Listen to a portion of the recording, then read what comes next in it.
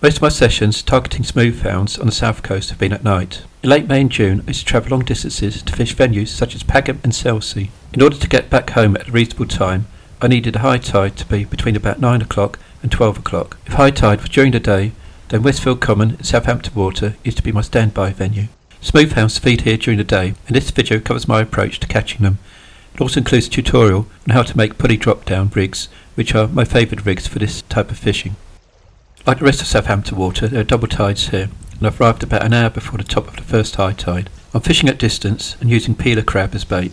It helps if you can cast about 100 yards. With my continental rods and 30-pound braid, I don't need to put a lot of effort into my casting. An overhead thump is good enough, but if I wanted extra distance, I might try casting off the ground. I don't normally have to do that though, since I'll be looking to fish when wind conditions are favourable, normally off your back. For this type of fishing, I use leads with wires, since you're normally leaving your baits out for quite some time, and there's a good chance that weed will accumulate on your line and drag your rig out of position, and that can become a nightmare when you're fishing with two rods.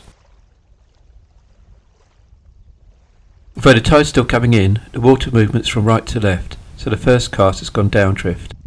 I'm making sure that my second cast is going well up drift. I'm expecting my rigs to be out there for quite some time, and the last thing I want happening is for a great big clump of weed to drag on my line and pull my second rig down to where the first one is. With both rigs out, I'll run through the locational details, first with some of the main venues on the west side of Southampton Water, and then those on the east. I'll then home in on the Netley to Hamble area.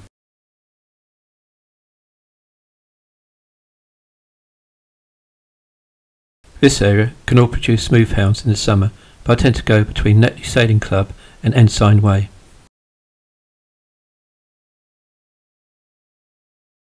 Westfield Common is a wooded area of waterfront at Hamble-Le-Rice. It's quite close to the BP oil depot and the industrial estate, which is accessed by Ensign Way.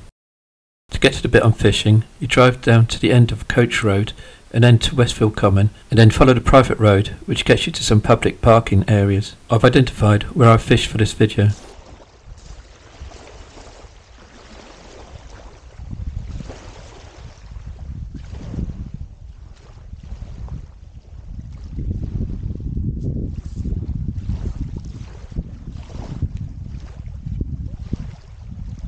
There's a little tidal pool, so I'm winding my reel handle until there's a slight bend in my rod tip. I'm not expecting shy bites when fishing crab for smooth hounds. Either the rod will pull right over or it will spring back. However, I do want to see if anything else is attacking the bait, so I do want to make sure I keep a tight line. That will allow me to gauge whether I need to bring in my rigs to rebait.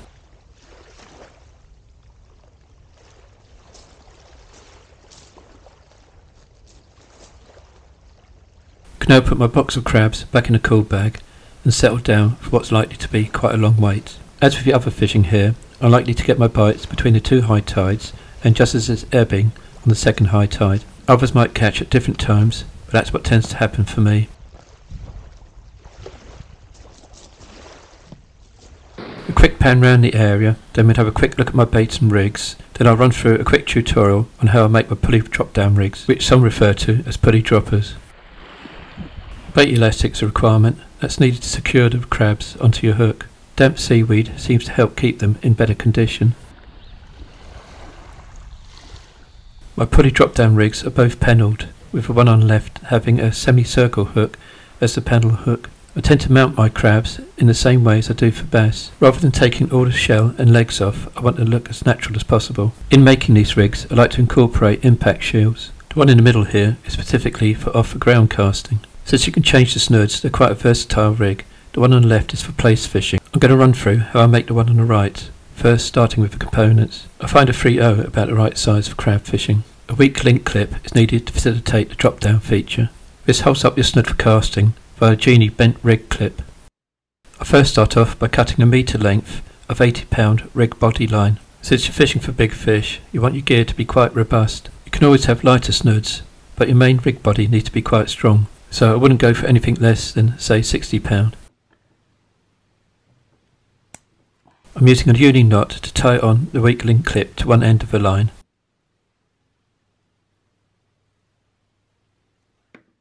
Holding the clip with a pair of pliers helps when tightening the knot.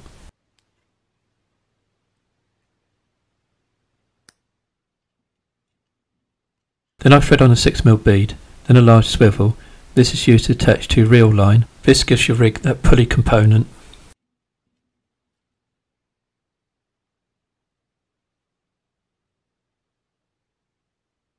Then goes on another 6mm bead, followed by the Genie bent rig clip. I follow that with another 6mm bead. I then thread on a crimp. I generally find it's a good idea to cut your line at an angle if you're having difficulty in putting it onto the figure line.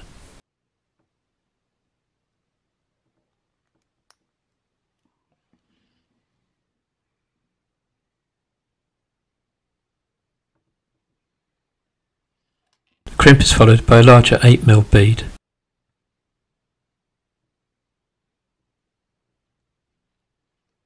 And that's followed by the impact shield.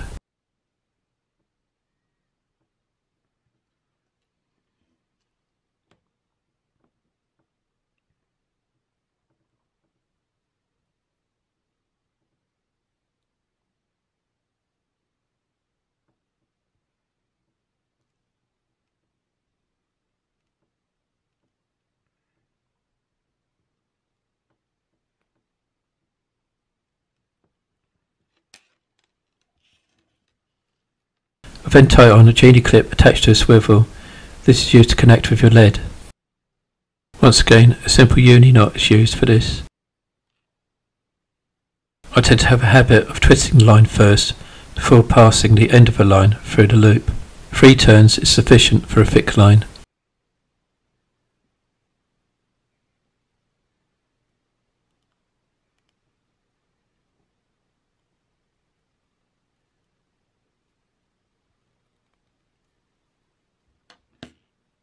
Once again, the pliers come in handy for tightening the knot when you're using a thick line.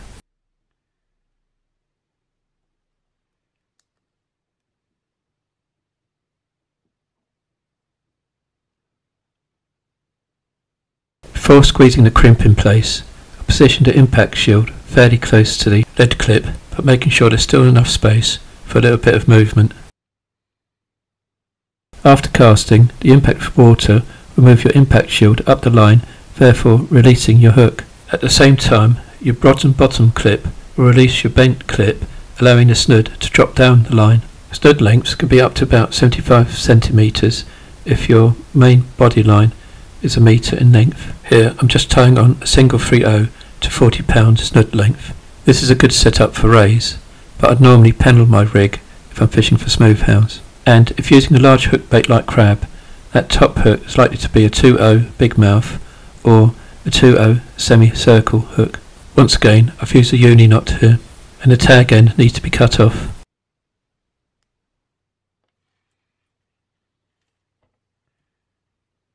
A small swivel is tied to the other end of the snood.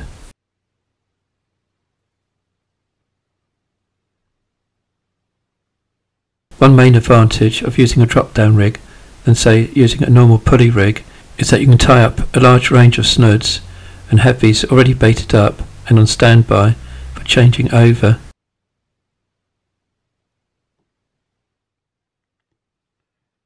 The rig is now finished, so I'll just put on a lead, assemble it with a snood in place, and then demonstrate how it works. The swivel of a snood is put onto the bent rig clip. This clip is what keeps the snood up in flight and also allows you to swap snoods over relatively quickly. The hook is placed into the impact shield.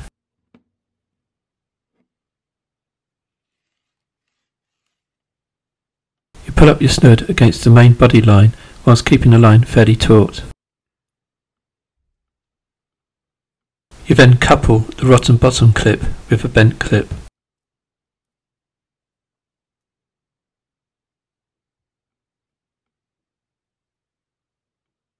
In practice, the top swivel will be attached to your shock leader.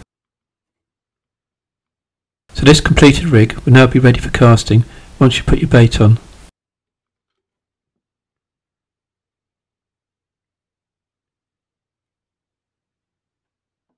This is what happens when your rig hits the water after casting. The clips decouple and your stud slides down the body line. Your hook bait would end up on the bottom and trailing well beyond your lead.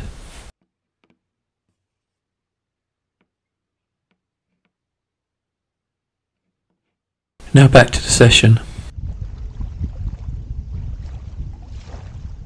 It's likely to be quite a long wait, and there are already some doubts creeping in.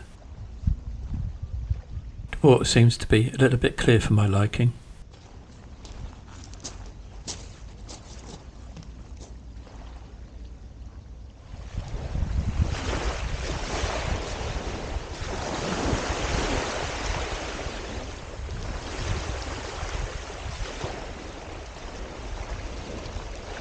It's now the top of the first high tide, and there seems to be a few little movements on my left hand rod.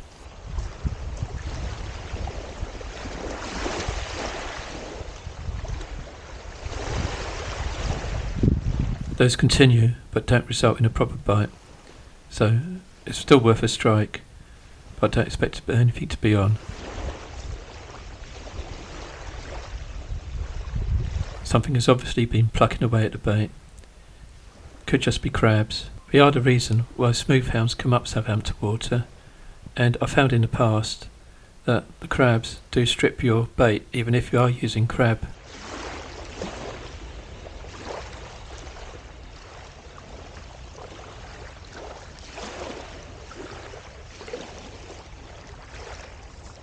There is a fair amount of weed about, but it's not too much of a problem, and it's quite easy to take off.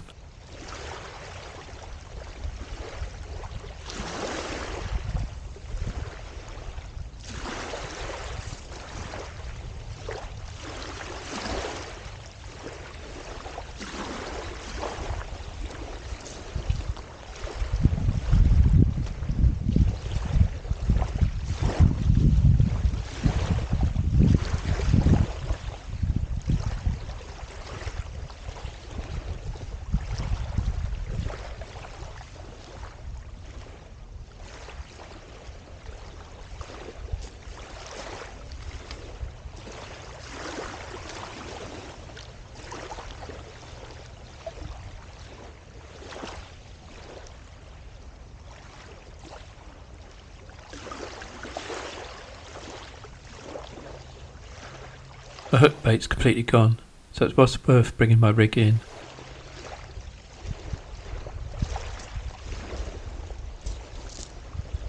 I need to rebait, allows me to show how I mount my crabs.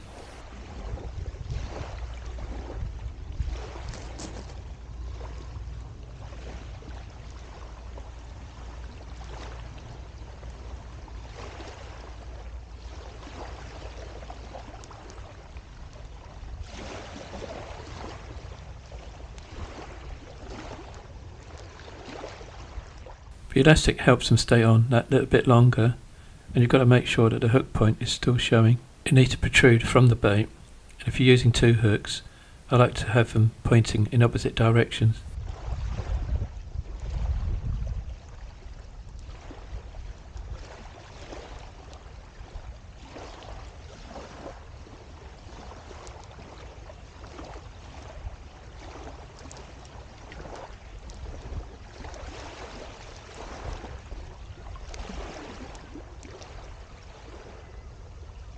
The finished job with a semicircle hook at the top and a very vast big mouth 3/0 at the bottom. Before casting this fresh bait out, I'll bring in the other rod.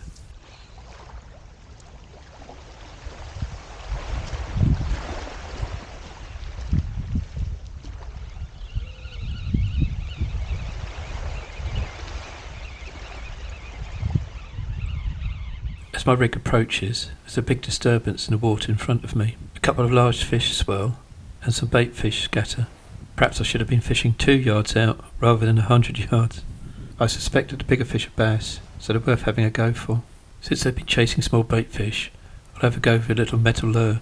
I don't have a spinning rod with me, but I do have one of my Arcadias, so I'll set that up to have a quick go for them. I do carry a box with a few metal lures, just in case, and with the water being clear close in, they may have a go at one of these.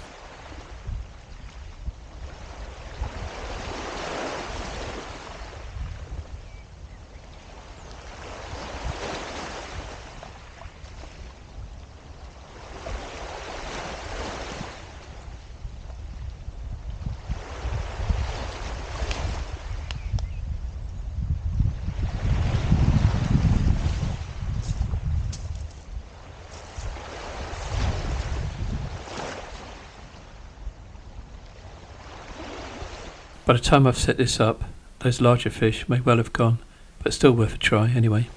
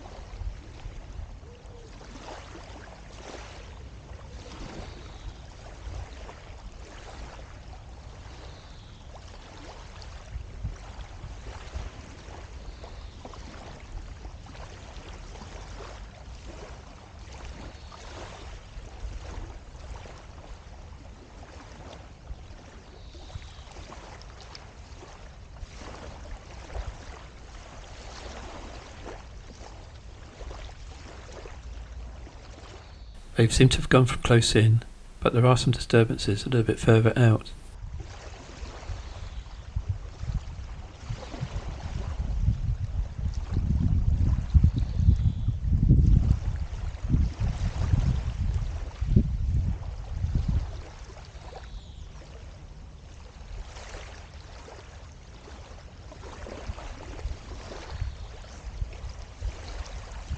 It's a bit of a distraction from fishing for smooth hounds, but I can't really let it pass by. So I just chuck in my crab bait close in, see if there's any response to that. This isn't the ideal setup for close in range, but you never know.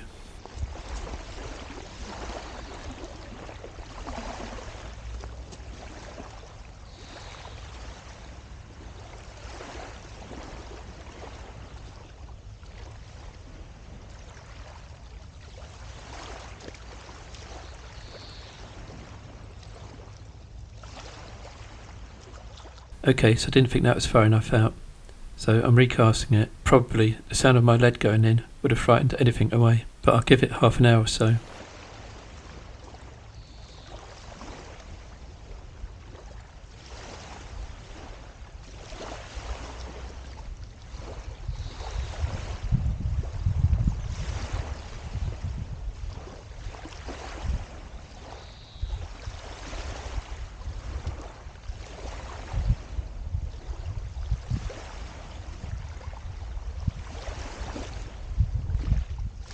I can now remove a weed from the rig of my other rod.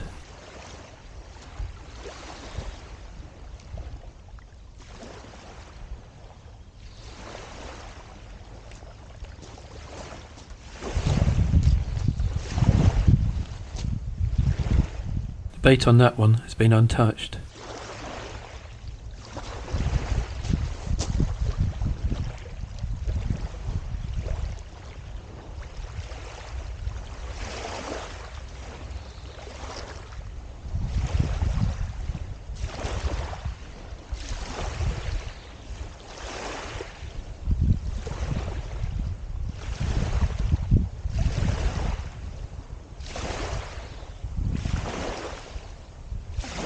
So this is how I clip up my pulley dropper.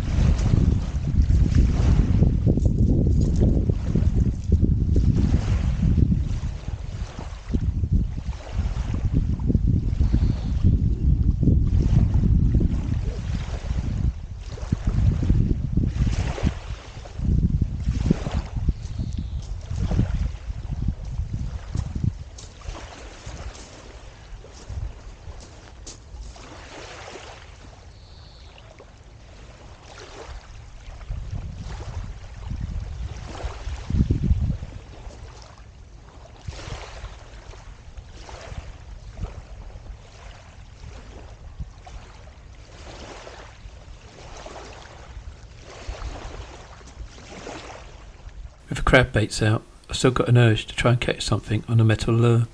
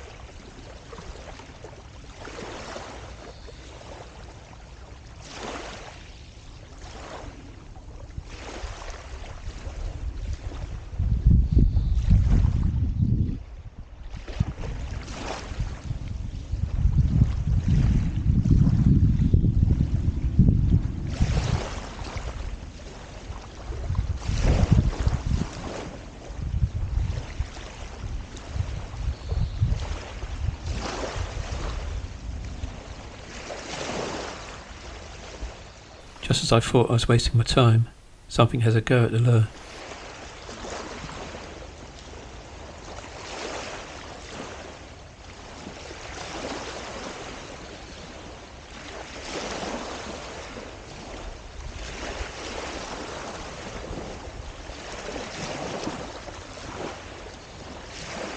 Okay, so it's not one of those bigger fish that surface close in. However, I'm still pretty pleased with that, since I've avoided the plague. So that's my first lure fish caught this year. The rod fishing the crab close in has now been recast at distance. However, whilst waiting for something to happen, I'm still keeping myself active and trying to see if I can catch something else on that lure. I'm hoping that that little bass wasn't just caught by accident and something else will have a go.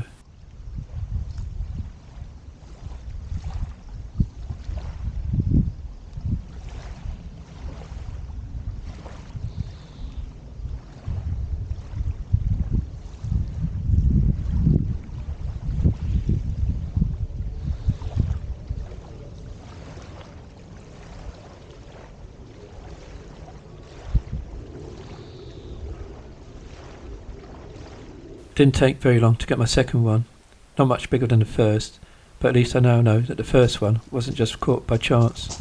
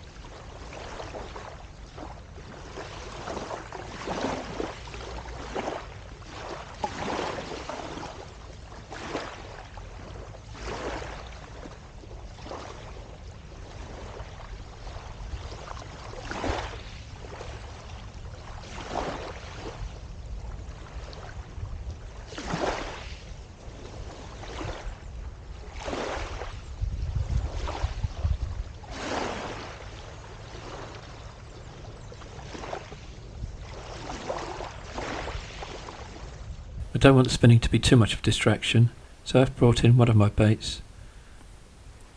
Checked it, hasn't been touched, so it's going back out again.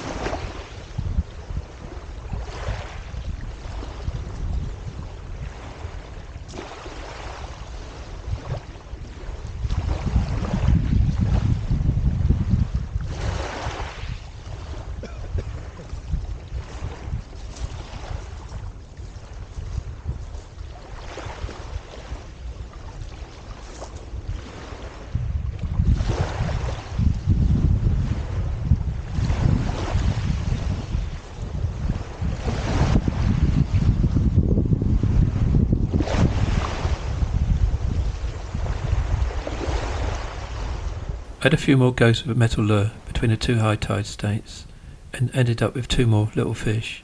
No signs of the bigger ones though. Approaching the top of the second high tide, I get a couple of knocks on one of my bait rods. This was clearly not a smooth hound, but it's worth striking into nonetheless.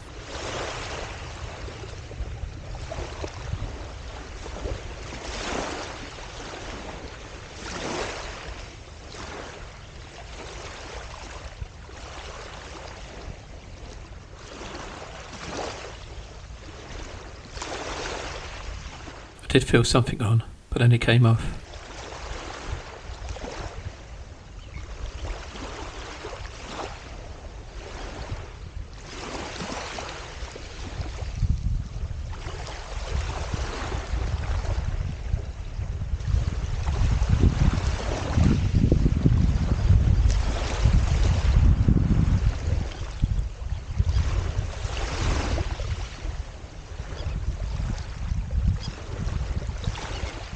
Crab had been split in two, with the top hook having moved up the snood. I've got a feeling that was probably an eel.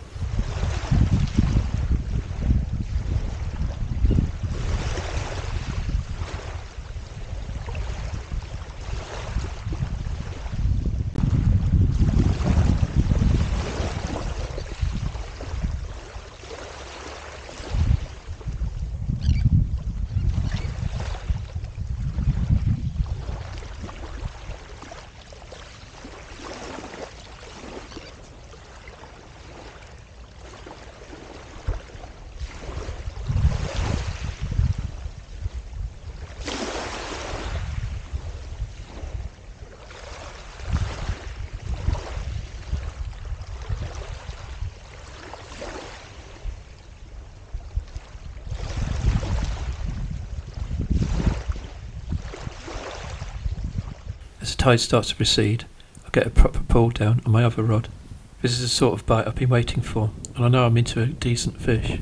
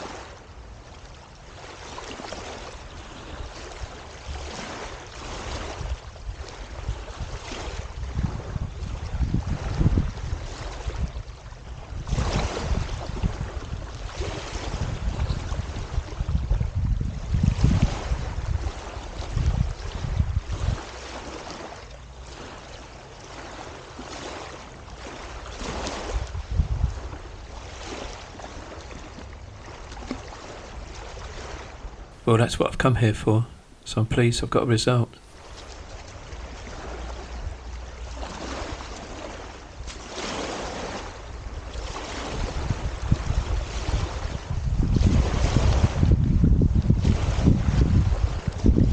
It's far from the biggest I've had here, and I've had one or two battles when I just couldn't get a fish in at all. On one occasion, the fish just kept going until the hook pulled out. However, I have a feeling that might have been a stingray or a taupe, because I had no chance of getting it in.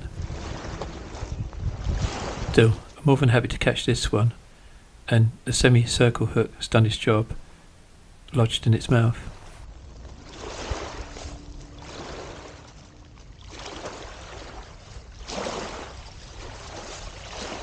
The forceps end of my scissors were needed to remove the hook this time.